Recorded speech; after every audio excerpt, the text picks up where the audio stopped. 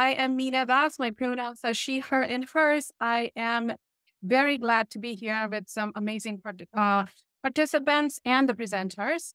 I have 5 minute goal. My 5 minute goal is to give you 5 things that can move us to human-centric AI. That means I am not going to talk to you about tools, technology, AI itself, or processes. I only want to talk to you about an approach you can take for artificial intelligence.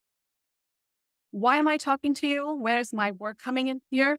So I am the CEO of an organization called Namaste Data, which is about data and AI equity. These bubbles are my universe.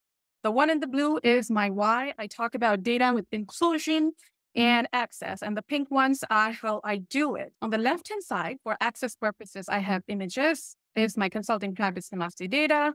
I do workshops on these topics called Data is for Everyone, which is my school. And when I'm not doing any of those, I'm probably being nerdy on any of the platforms like right now with you all, writing and talking about it.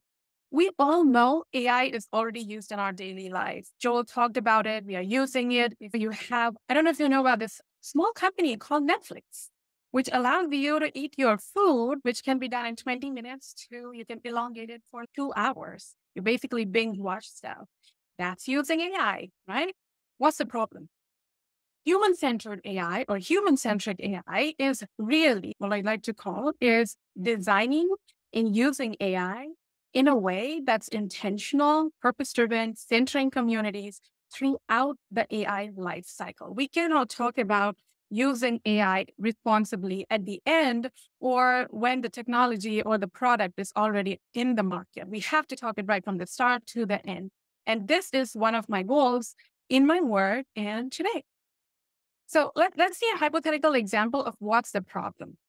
Say there is a nonprofit called Greenbox, right? That's an environmental conservation organization, and they implemented an AI solution to optimize their fundraising efforts. Their goal is to analyze their donors and predict who is most likely to donate.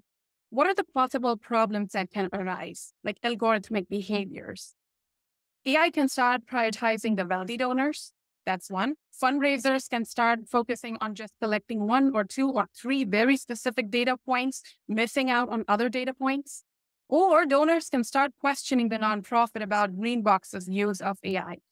What I'm trying to get here is issue when it's not human-centric is we are talking about trust and transparency and accountability. How do we ensure that? What can we do? So I'm going to give you 5 things here. When you are thinking about AI in your organization, I want you to first start listening to your community. Why are you bringing that AI solution? What's the purpose right there? So Greenbox is bringing because they want to improve their fundraising efforts, okay? Centering your why in the repurpose. So now that you got AI, so Greenbox got it, now what? What are they going to solve in terms of the time saved for the researchers or for the fundraisers? How is that time going to be repurposed? That's going to put some intentionality right in there, right? I want you to think about creating inclusive spaces.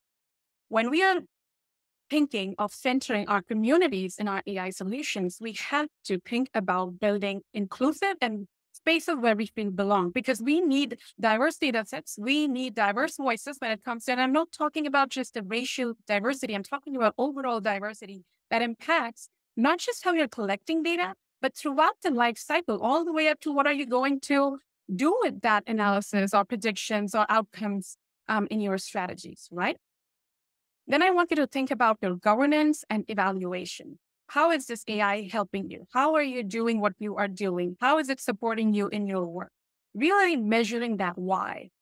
And then most importantly, and probably my favorite, understanding the data. This is non-negotiable for you to really invest your time in what you do with your data and where is it coming from? Whose voice is it centering, right? If we do these 5 things, probably consistently, we are trying our best to center humans in when we're talking about AI.